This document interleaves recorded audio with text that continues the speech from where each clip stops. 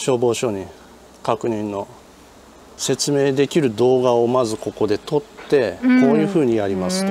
でこの動画を見てもらうという感じになります。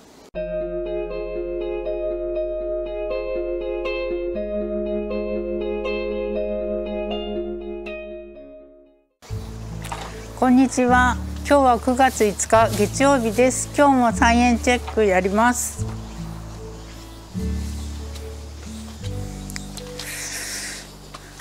その隣、これドラム缶来たね。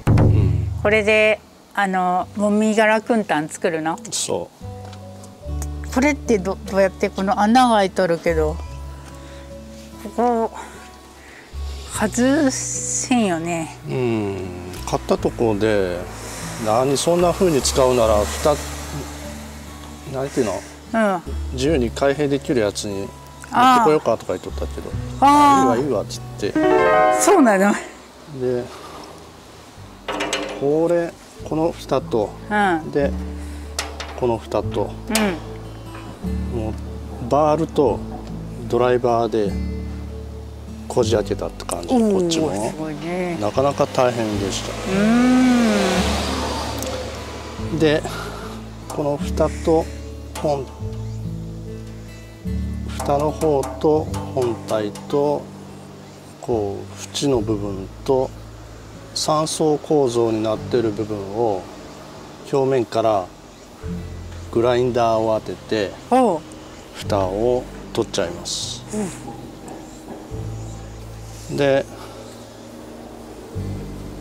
もみ殻燻炭煙突をホームセンターで買ってきて、この薪ストーブの煙突の一番この蓋を開けて、でちょっと家のこの木製の壁に近いので少し離して、この辺りでこ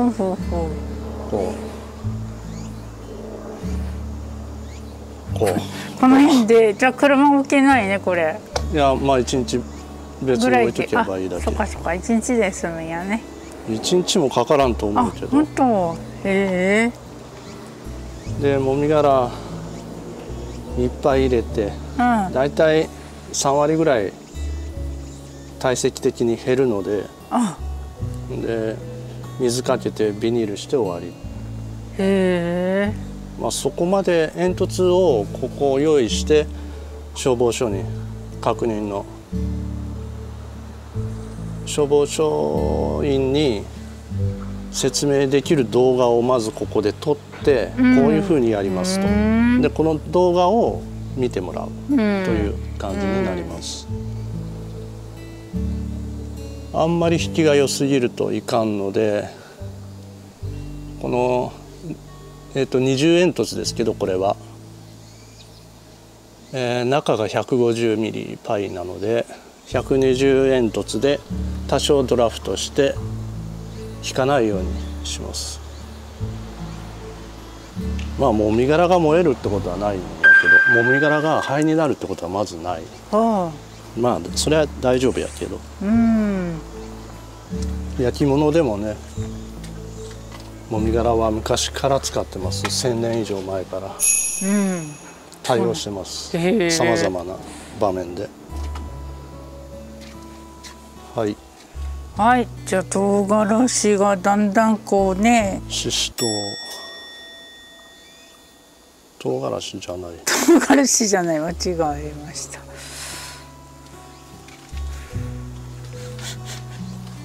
で籾の花、かわいいね。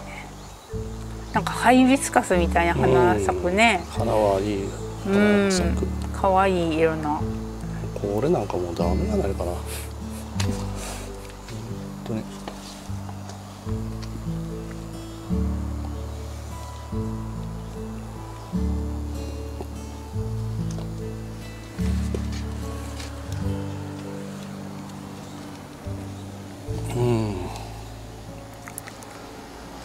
今年はね、多分全国的にオクラはね、いい方だと思うけど、あんまり良くないって人もたまに聞く。みんな大体今年オクラ調子いいっていう。ではモロヘイヤも。モロヘイヤ。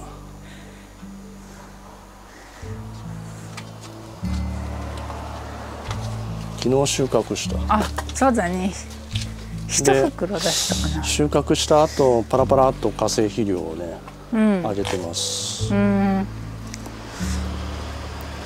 バジルがなんか葉っぱがね黄色くなってなんか枯れた感じになっちゃったりしてるので。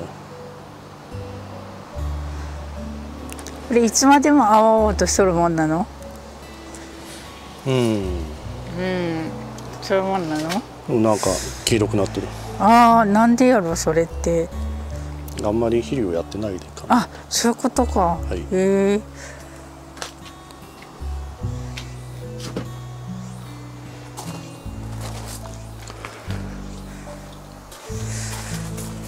苦土石灰と柿殻石灰ともみ殻をざーっと巻いて耕運機で耕しました。もう早く玉ねぎをホーム玉ねぎセット玉ねぎっていうんやけど、マルチ張ってやりたいとこです。なかなかできない。天気と仕事とそのタイミングがなかなか。ナスも結構収穫してます。そうだね、すごいなんか元気いっぱいだね。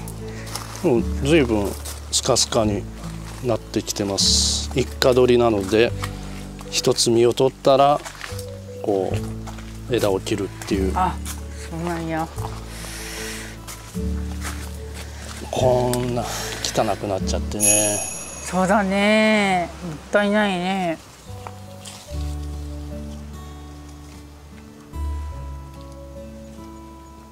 多分アザミウマじゃなくて茶の誇り谷だと思うんですけど、アザミウマっていうのはもっとね、やけどの後のようなもっとひどいと思うんだけど、ケロイド状、そんな感じのものになる。本当これはねまだ肌がザラザラにもなってないので、ダニやね。しゃあない。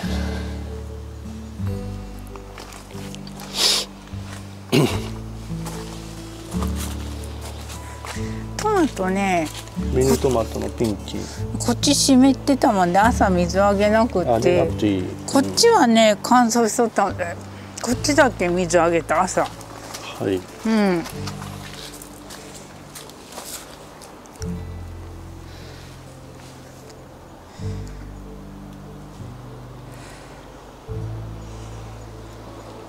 こう骨太というか、茎自体種子自体がすごく太い、健康的です。はい。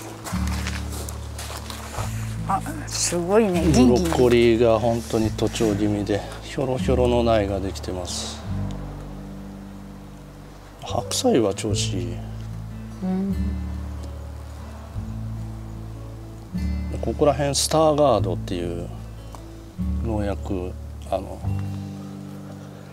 っぱ食われるのでもうすでに食われてた跡もあって、育苗初期の薬を使いました。でピンキーは今日いっぱいなっとったね。20個ぐらいなっとったね、赤いやつ。今日は20個ぐらい収穫。明日は10個もないぐらいやわね。そうだね。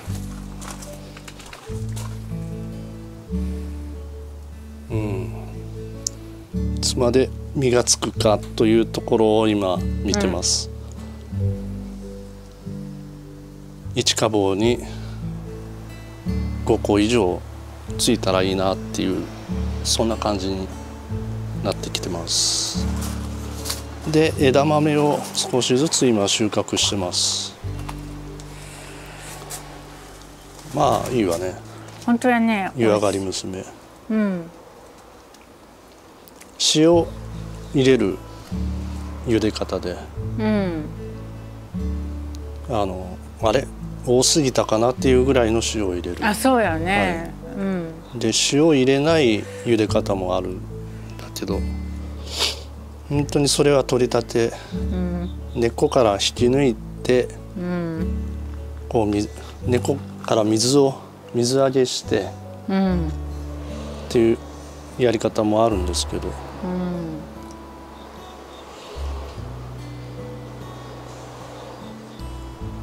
ん、またここのマルチも取って枝豆取ってでマリーゴールドも終わらせて土に突き込んでブロッコリーを定食する予定です。はい。